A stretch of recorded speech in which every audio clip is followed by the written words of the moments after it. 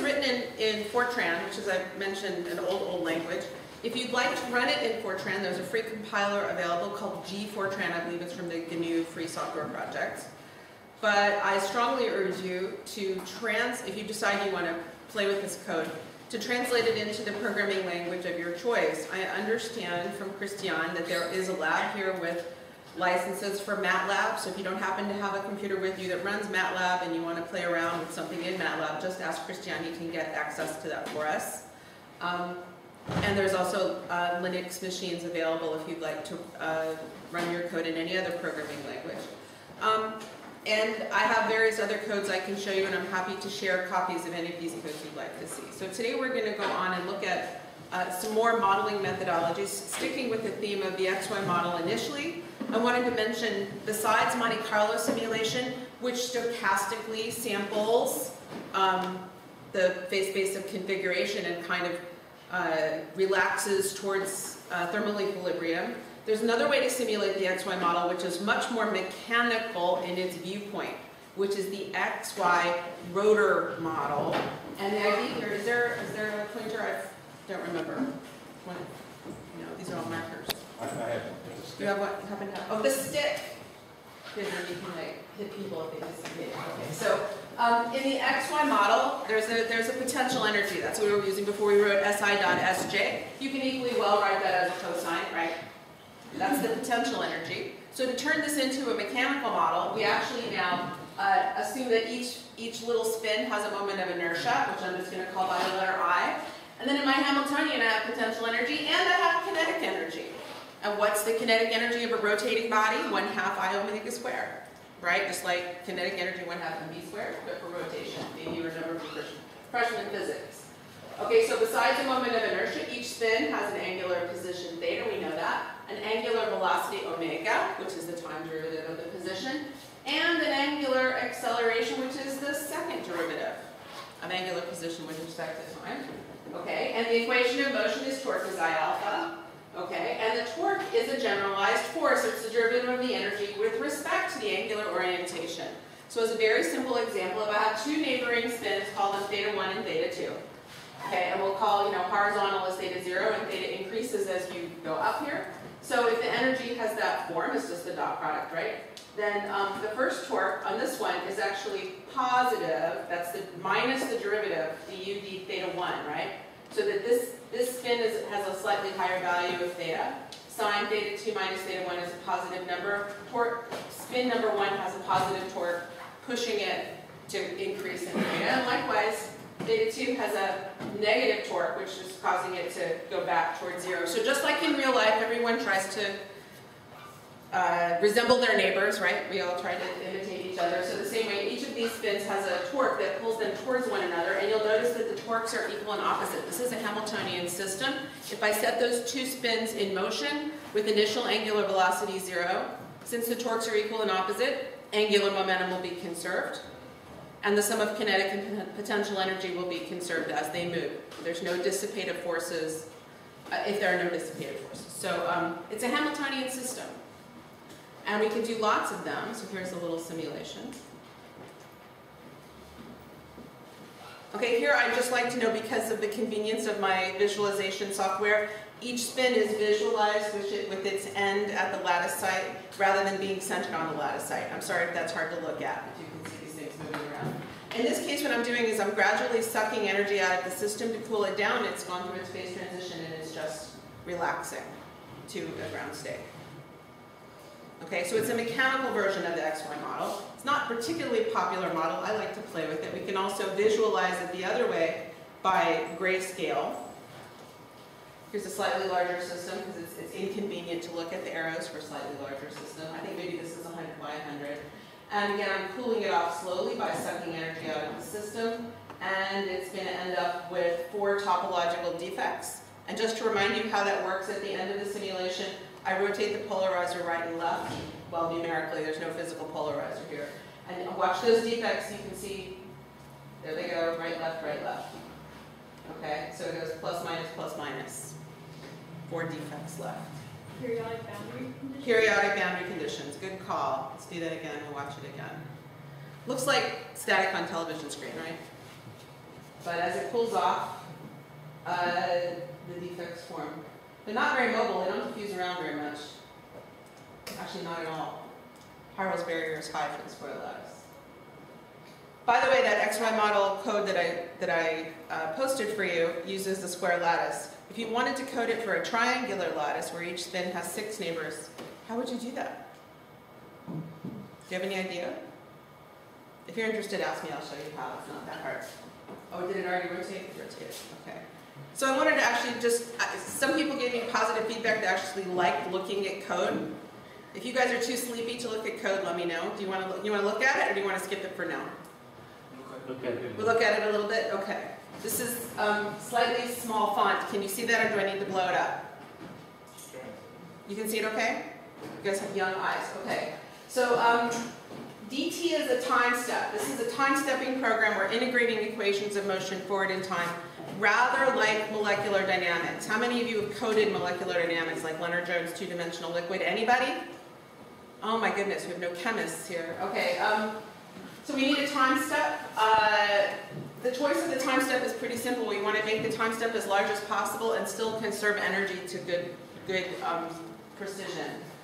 Let's see, we need pi. It's not automatically defined in Fortran. So the first thing I'm going to do is set all the angular velocities to 0, all the angles to be random.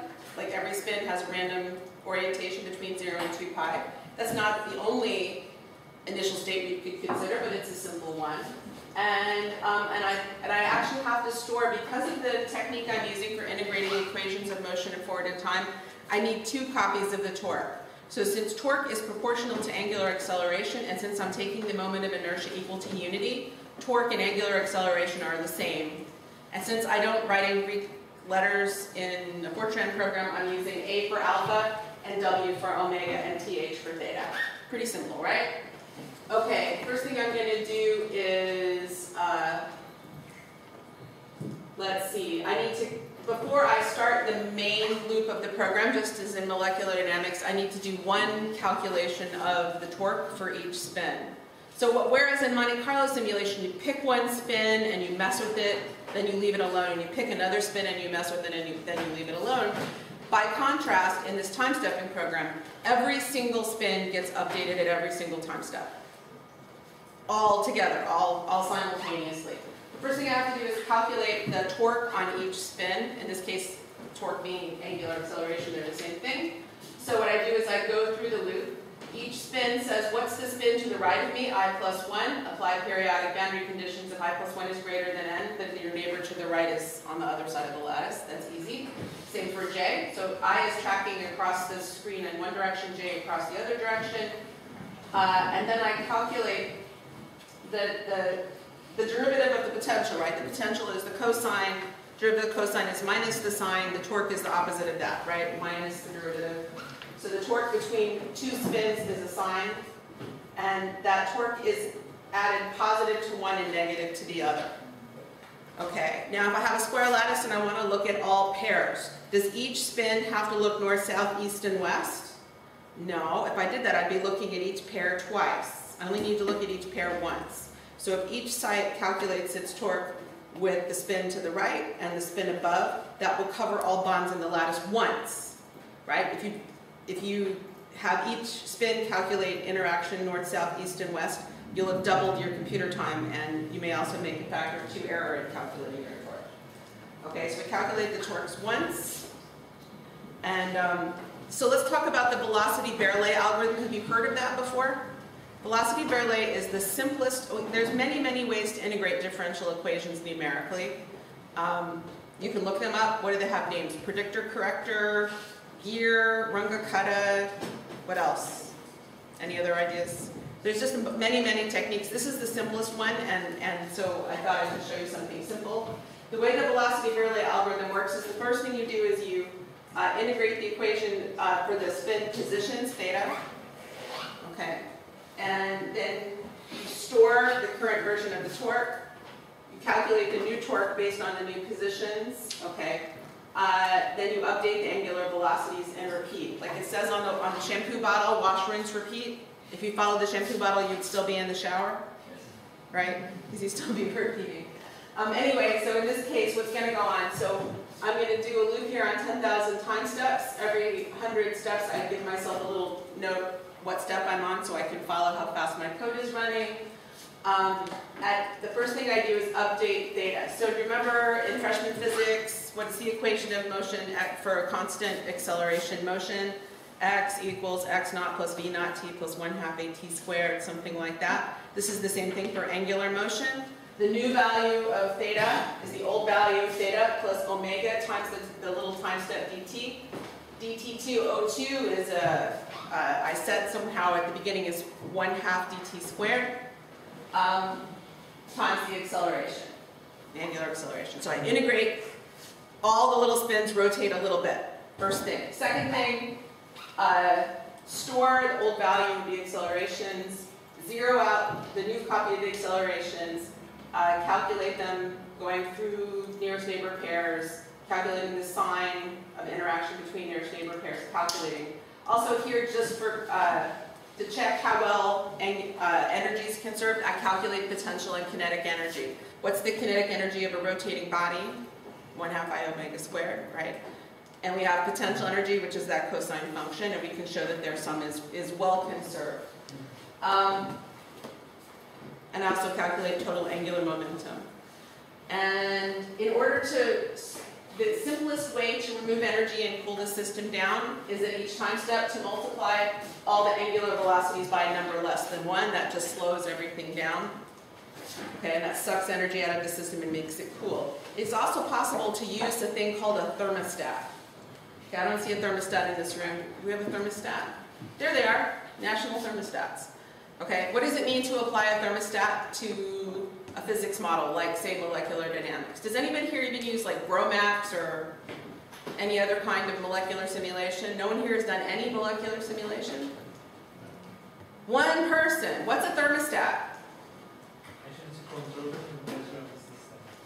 Right, control the temperature of the system. When a body is in thermal equilibrium with a heat bath, it means it can exchange small amounts of energy with the heat bath. It can receive energy from the heat bath or give it back. Let's talk about simulation ensembles. Okay, if you run the system without a thermostat, so that the sum of kinetic and potential energy is conserved, then we're in one ensemble. What is that? The microcanonical ensemble when energy is constant? Okay.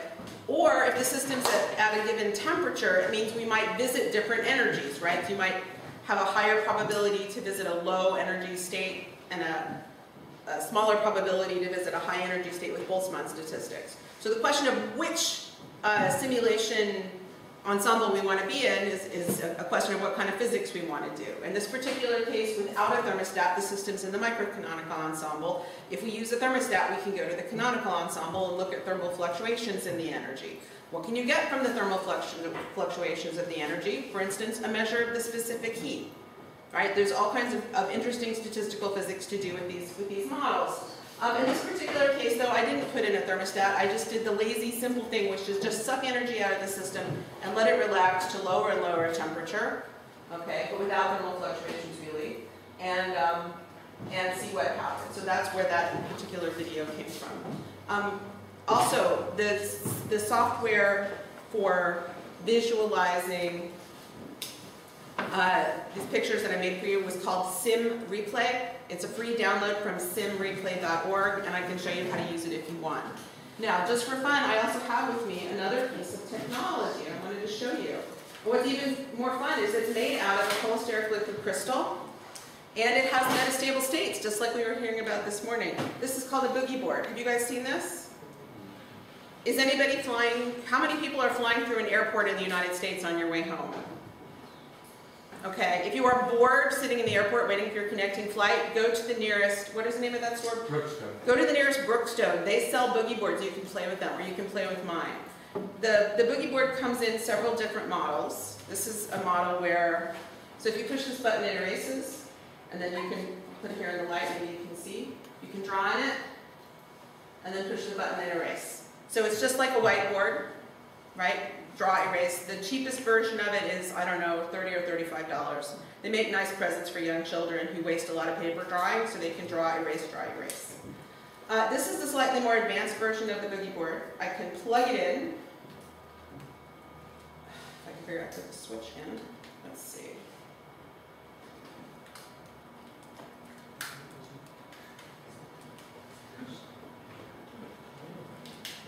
Here we go. And then I can plug it in the USB drive here. USB port.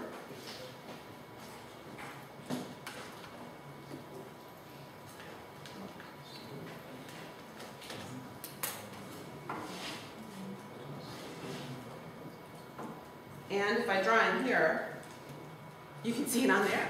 You like that? Can you guys see that? Is that better than writing on the board? Even better, I can click save and it will save what I drew, and then I can post it to Facebook.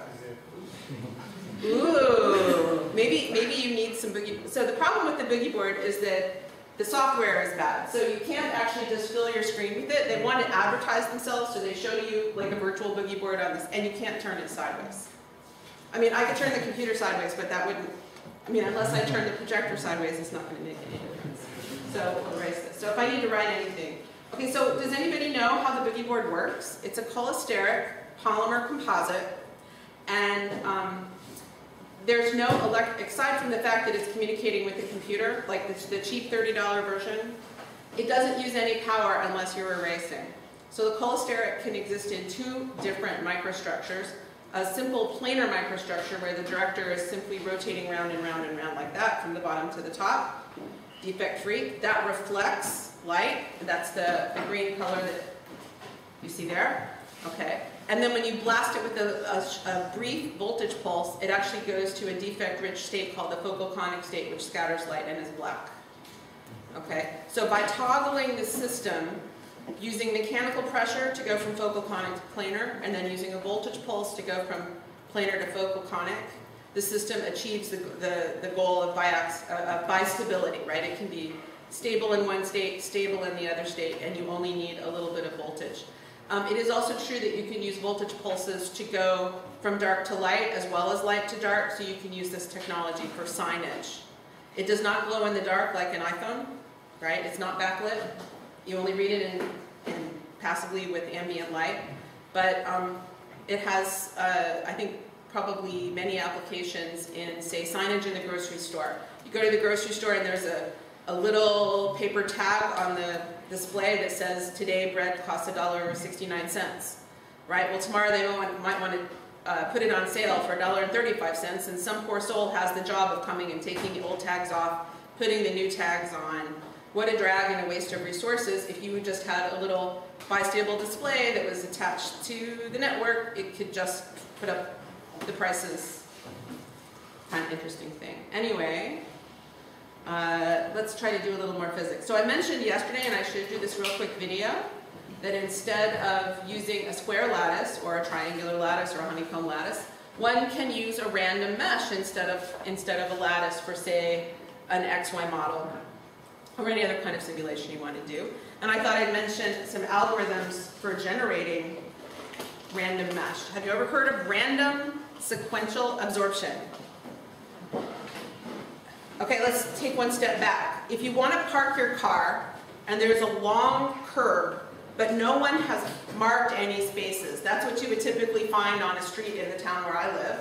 Nobody has marked the spaces on the curb. So if you're having a big party and a lot of people are coming, the first person will park in just any old place. The next person will park in just any old place, and eventually more cars will come and fill in and fill in. If you park the cars randomly along a long straight curb, okay, it won't completely fill up because there will be spaces too small for a car. What's the maximum fill factor you can get if the drivers truly park randomly? I don't remember what it is for a straight line. We can do the same thing for pennies on the table. So imagine I take a coin, all coins the same size, and I take a coin and I just put it in a random spot on the table. Boom. Okay? And I take another coin and I put it randomly on the table. Boom. Did it hit the first coin? Did it touch the first coin? If the answer is yes, I take it off and try it again. If the answer is no, I leave it there. And another coin, put them randomly until I try a million times. I can't get one more coin on there. That is random sequential absorption. And as it happens in 2 dimensions, the maximum fill factor from randomly putting things is just under 55% of the area will be covered. That is a method for creating a random structure. It's kind of liquid-like. It has only short-range order. It can't crystallize, right? Because there's no reorganization. Once the coin goes down, it never moves. It's not like you shake it up. Okay, so that is a technique for creating a random mesh, a random set of points, and then you can triangulate those to make a mesh. It's just one possible algorithm. It's the one I chose. Now you can do it on a sphere. Okay, so imagine having, well, it's kind of hard to glue a coin to a sphere because the sphere is round and the coin is flat. If you had very small coins, you could glue them to a sphere. You could also think about little spheres attached to a big sphere. Like you just coat the surface of the big sphere in little spheres. So let's see, who has little spheres? I know, donuts. Who likes to eat donuts? Do you ever get your donuts with sprinkles on them? Sometimes the sprinkles are long and skinny. I'm not talking about those, although we could in a minute. Let's talk about the little round sprinkles. Do those have a name? The long ones are called jimmies. I don't know what the little ones are called. They look like, I don't know, usually they're different colors. So imagine taking a big sphere and coating it in little spheres, okay? And then at random, again, putting one at a time until it's completely full and you can't put any more. Then at the center of each of those spheres, we put a mesh site and we put an XY spin. So here's a picture of an XY model on a sphere. Okay, so if we start with the spins on the sphere randomly oriented and quench it using Monte Carlo or any other method, it will form initially some defects. Well, if we anneal really slowly on a flat plane, all the defects will go away. But if on a sphere, they don't. Okay, so let's talk about the Gauss-Bonnet theorem. How many people have we talked much about this already, Gauss-Bonnet theorem? Okay, coconuts. Coconuts have hair. People have hair. Coconuts have hair in a different way than people have hair, because we only have hair on the top of our heads. Okay, but if you look on the top of your head, you might find a place where all the hair goes out. Okay, so the coconut has on the top a place where all the hair kind of goes out, on the bottom a place where all the hair goes in. 2 special points on the coconut. Can you comb the hair on a coconut so that there are no special points? Okay, you can't really comb a coconut, but maybe you could have, a stuffed animal. What was that great Star Trek, my favorite, the old-fashioned Star Trek with Captain Kirk? You guys know that show? Do you remember there was an episode, a famous episode called The Trouble with Tribbles?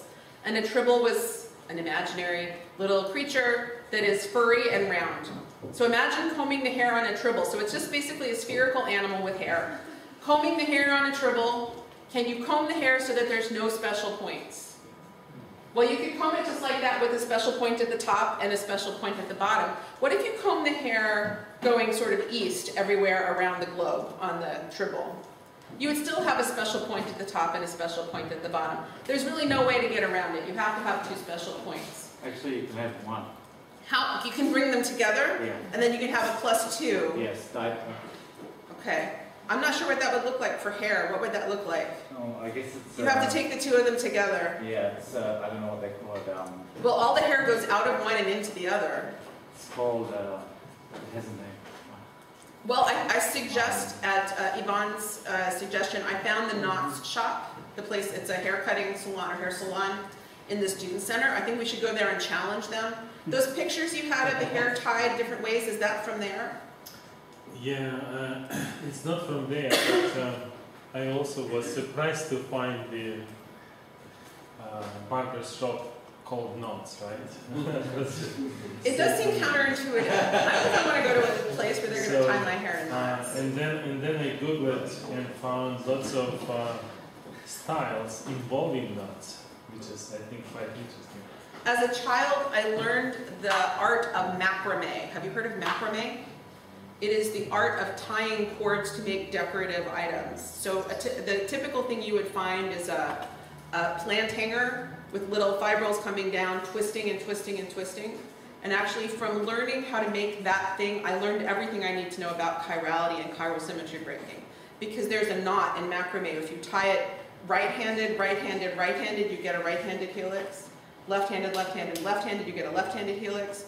And if you go right, left, right, left, right, left, it's straight with no helicity. But if you go right, right, left, you get a longer pitch. You get a right-handed thing, but with a longer pitch. So I learned all about chirality from macrame, all that stuff about knots. Okay, so let's see what this actually looks like. There's got to be an arrow here somewhere. Here it is. It looks like a weather pattern, doesn't it? The director's moving around. So let's see what it looks like. Okay, so here's the random mesh with about 57%, or maybe not quite 57%, whatever that number was. So that's our random mesh. Defects form, can you tell the topological sign of these things? I think that's a +1, and a -1.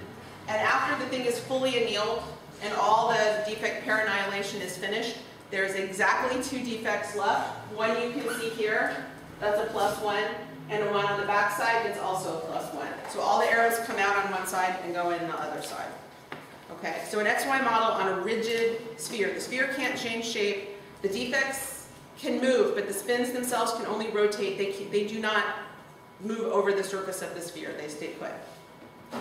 Okay, now here's an interesting thing. This XY model has a very peculiar feature.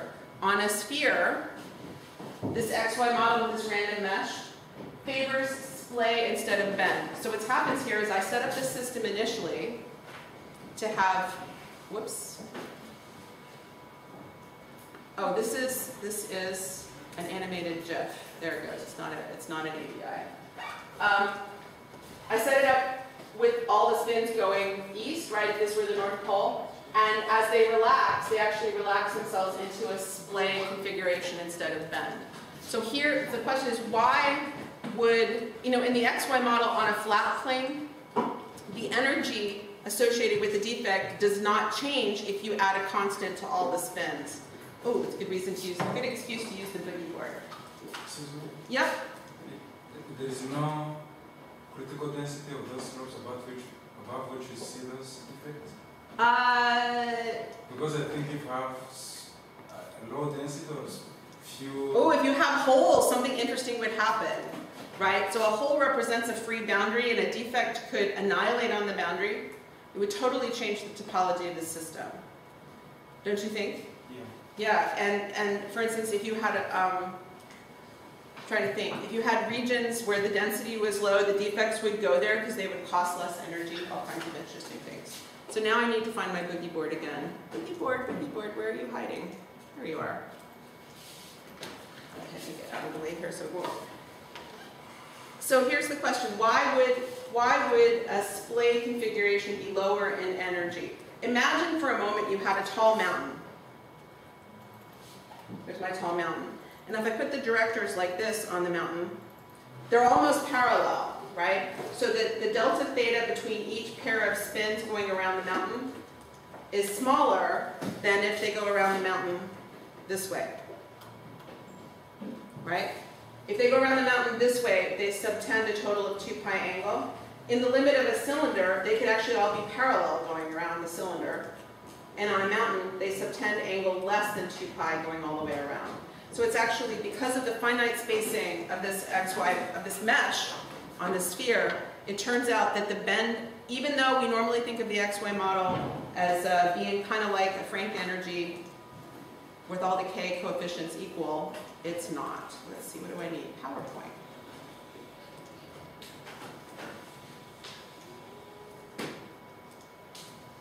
Okay, what if I put fur or hair on a donut? That's a donut you don't want to eat. Don't eat the furry donut. But if you had hair on a donut, can you comb it without any defects? What's the hairy donut theory? You have a hairy coconut theory. You've got to have total topological charge +2. What about a donut? Can you comb it so there are no special points? What do you think? Sure, why not? You could comb the hair going around, or going around the other way, or going into the hole, or coming out of the hole, or at some angle, but it's easy to comb the hair on a donut. How about a figure 8? What if you had a stuffed, let's say your nephew or your niece was turning 8 years old and you wanted to get them a nice present. You could get them a toy, a stuffed animal toy in the shape of a figure 8. It's not really an animal, it's a stuffed number, but anyway. A poofy figure 8, and it had hair on it, and you could comb it. Can you comb it without any special points? The 8? No, you're going to get 2 minus 1 defects, and they're going to preferentially localize themselves on the hips of the 8. Okay, so there's a rule here. What is the rule? The Gauss-Bonnet theorem tells us that the total topological charge for, say, a vector field on the body is 2 minus... I'm not projecting. Boogie board, where did you go? There you are.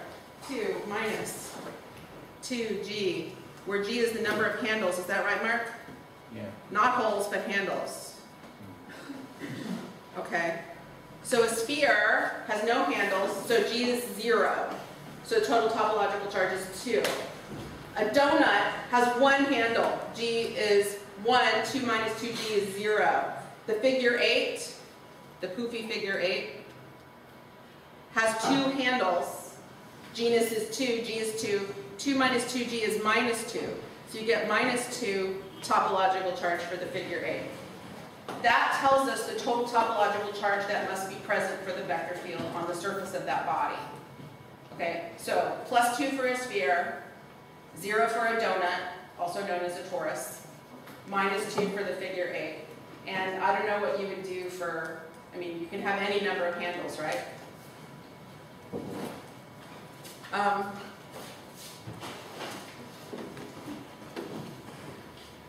But just because the total topological charge is 2 on the sphere doesn't mean you can only have 2 defects. In this picture, you can see that more defects are there than 2, there's 3. And those are only some, there's more on the other side. If the total topological charge is plus 2, we've got a plus 1, and a minus 1, there better be at least one other plus 1. In fact, you can have as many plus-minus pairs as you want and still satisfy the Gauss-Bonnet theorem. Okay, so the Gauss-Bonnet theorem only tells you the total charge. It doesn't tell you exactly how many defects there are. Okay, so let's look at this donut. So here's my hairy donut. It's a donut with an XY model on it. Okay, and here's what's really interesting. I annealed it as slowly as I could, and I could not get rid of all the defects. Okay, and here's why. The plus 1 defects migrate to the outer surface where the Gaussian curvature is positive. Okay, and the minus defects migrate to the inner surface of the donut where the Gaussian curvature is negative. Okay, and so even though there's an attractive interaction between the positive and negative defects, it's hard for them to annihilate because the plus defects like to stay on the outer region, the minus defects like to stay on the inner region. And it's like if a bird fell in love with a fish, where would they live, right? It's hard for these defects to pair-annihilate because they get stuck in different regions of the material. So what can we learn from this simple simulation model? We learned that curvature, I think I have another slide. We learned that curvature acts as an external potential for topological defects, right? So the defects of a certain sign like a certain curvature. So positive defects tend to migrate to regions of positive curvature. Negative defects migrate to regions of negative curvature. Okay? It's not that I included another term in my Hamiltonian. It's just the XY Hamiltonian. What's interesting about this model is that the XY model was originally written for a flat plane, right? So when you take the dot product between 2 vectors, it's a dot product in the single, everything's just in one plane. But here, neighboring vectors live in 3-dimensional space, right? They're still tangent, locally tangent to the plane of the object they're on, but they could be pointing in different directions. They're not necessarily, all the spins are not coplanar. And there's something special about this particular type of interaction. Jonathan, did you want to say something about like intrinsic, extrinsic? I don't have any slides about that. But that's interesting about this particular system. Okay, here's a picture of a particularly skinny donut. Okay, and you can see, I'm sorry, that the little spins are kind of hard to see, so the big green arrows are just showing you the local general direction of the XY spins. There's a plus defect here and a minus defect there, like the bird and the fish staring longingly at each other across the divide. They can't pair annihilate. And there's another plus 1 and another minus 1 pair there. Okay, so here, everything is going, let's see, what is that, clockwise? Here it's going counterclockwise. So this plus minus pair and this plus minus pair represent a kind of a grain boundary between clockwise and counterclockwise domains. What that means is on a skinny torus, you can't just have, even though the total topological charge is 0, you can't just have one pair. Because if you had one pair, you'd have clockwise on this side and counterclockwise on that side, and what would they do when they meet, right? You have to have at least 2 boundaries. So that means the minimum number of topological charges that can occur on the donut is 4. So it's not just that the Gascoigne theorem tells you that it has to be 2. We know that the total number of defects that arise on the system is a multiple of 4. Okay, and that might actually change the nature of the Kosterlitz-Thales phase transition. I'm not even sure. Okay, if the torus is fat, and we always like to get donuts or bagels that look like that, right, with a small hole, because you get more food, makes it tastier. But if it's not a very skinny torus, even the ground state might still have topological defects. It might be impossible to get rid of them entirely. Okay, how about an egg crate? An egg crate. The egg crate, this is a very simple shape. This is sine kx, sine ky. Up, down, up, down, up, down. Okay, put an XY model on that surface. Where do the defects go? What do you think? Okay, you can get a plus defect at the top of every mountain, at the bottom of every hole. Where's Lisa? Could that happen? Maybe something like that for your diatoms, right? I mean, you're looking at a bulk phase and not something that's just on the surface. Oh, but wait, you have homeotropic boundary conditions. Yeah. You won't do that. Okay. But, and then a minus defect at every saddle point. So the net topological charge is 0. This is just a flat plane. There's no particular reason. It's not, if it's a flat plane with periodic boundary conditions, it's not going to have a net topological charge. It'll be 0. But you get plus 1 on the top, plus 1 on the bottom, and a minus 1 in every saddle, so they add up to 0. But if the mesh is fine enough, you can actually get a defect-free structure. So that you don't have to have defects. They're not required by the topology. Okay. So the XY model is just a statistical physics model. If you want to model a nematic liquid crystal and you don't want to go to the trouble to solve the whole Frank free energy, have you guys seen the Frank free energy before? Has anybody put it up yet? I don't think. Okay, so we have splay, twist, bend terms. Minimizing this thing is complicated. You get in trouble if you try to use a director field, so we use the QIJ tensor, and solving that is a little bit complicated. If you want to do something that's simpler, a simpler thing to do is a thing called the Leibovol-Lasher model, which looks very much like the XY model. So we define a director at each side on some lattice. We say the energy goes like the dot product squared of any pair of neighbor interactions. So that means if they're parallel, the energy is low. It also means if they're anti-parallel, the energy is low. The highest energy is when they're perpendicular. Okay. Now, if you take the Leibovol-Lasher model and confine the director to the XY plane, then you have a kind of a generalized XY model. Looks just like the regular XY model, except the arrows have no heads. Right? So it's just a simpler version. And so instead of having an energy that goes like, spin dot spin, you have to spin dot spin squared. Generalized XY model. And what happens when you put that thing on a sphere using a random mesh? Total topological charge still has to be 1. It has to be 2 on a sphere. Still has to be 2. Okay, so for the XY model on a sphere, we had 2 defects of charge plus 1 each, right? Now we have something kind of like a nematic. It's like a generalized XY model. And now the defects are not plus 1 and minus 1, but they can be plus 1/2 or minus 1/2. What is this defect here, or what is this defect here? Those are plus 1/2. How can you tell? Right? You can rotate your pen around that thing and see it goes around pi, not 2 pi. Okay, what I've done here is I marked the sites that have high energy density. These 3 spins mark one, those 3 green dots just mark a single defect. It's not 3 defects, it's just 1. Okay, so it's a little bit of a distributed core. And this is the baseball texture that you see here from this wonderful paper by Vitelli and Nelson. And in this particular configuration, there's 4 defects total. You can only see 2 of them on the front of the thing. On the back, there's 2 more. They actually make a nice tetrahedron. Okay, but they don't have to make a tetrahedron. And Mark, are you going to be telling about this later in the week? Because I have a picture from one of your papers. If you put a pneumatic on a sphere, so this was a simulation of rods on a sphere, right? This is Tomin Shin's work with Mark and Sean Zing. He used to be at Syracuse and is now in Shanghai.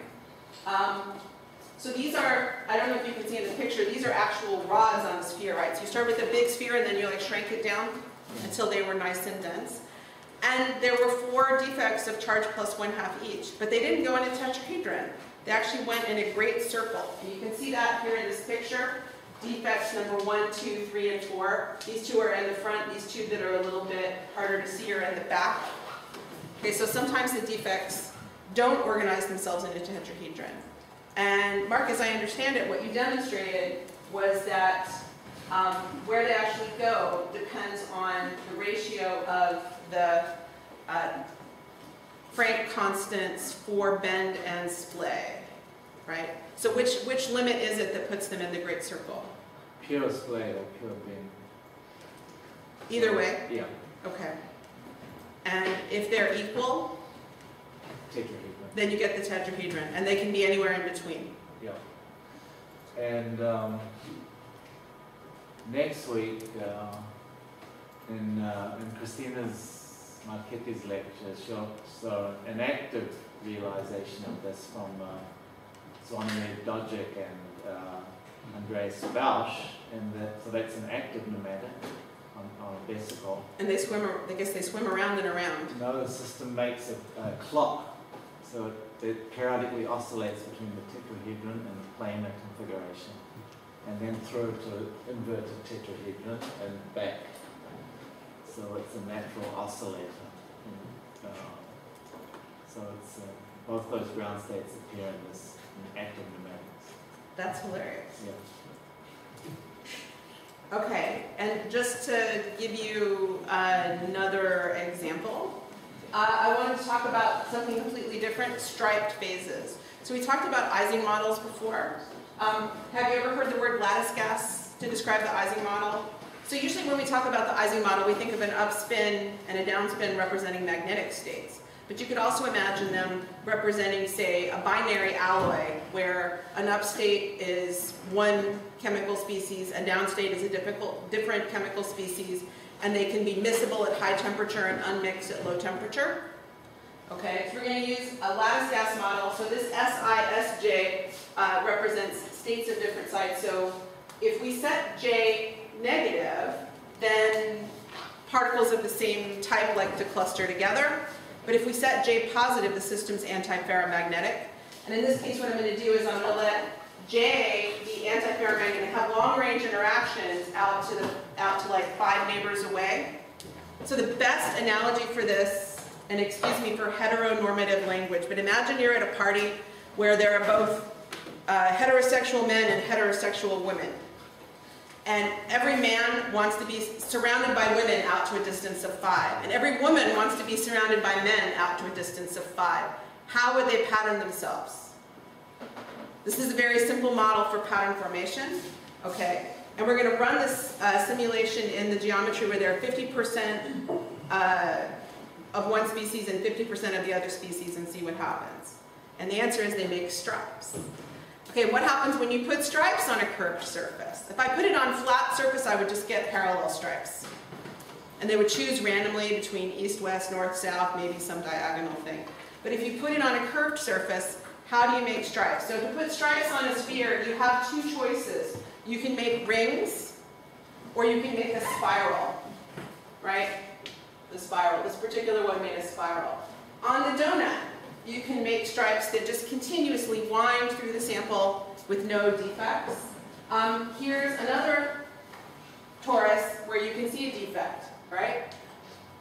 Does that remind you of the stripes in the cholesteric structure? Okay, here they are on some cylinders. So, for instance, you can see another defect here. So there's a special distance I made that cutoff at distance 5 that specifies the preferred stripe width of 5. And if that's not commensurate with 2 pi r around the thing, it'll just put the stripes at some angle.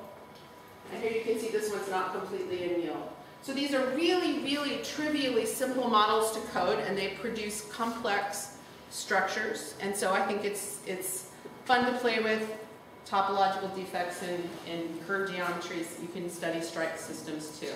For the wide stripe cylinder, why would that defect be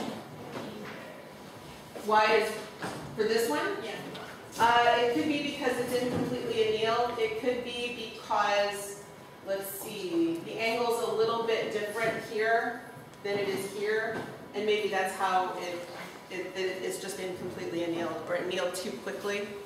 It also might be that no matter, for this particular size, no matter how carefully I anneal it, I might never be able to get rid of the defect. It could just purely be a consequence of the incommensurate lengths of the characteristic stripe within the circumference of the object. I don't know, it's a topology question. Does there exist? So the thing is, if the stripes were completely vertical, okay, if the circumference is not a product of the natural length, it will organize itself. If you try to do a simulation of a symmetric liquid crystal in a box with fixed geometry, you may discover, for instance, that the size of your box is, say, 5.5 times your natural spacing, and that will cause the layers to form at an angle, or it may actually suppress layer formation. So geometry and topology can interact in complex ways.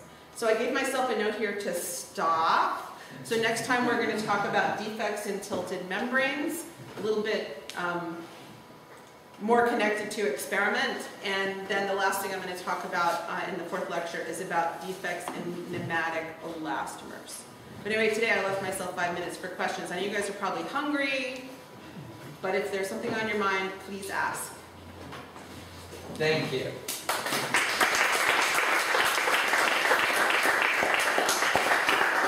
Further questions for Rob? Further questions? I think it's time for lunch. Time for lunch? Yeah, All right. sleepy and hungry. Well, we will take a break and we will reconvene.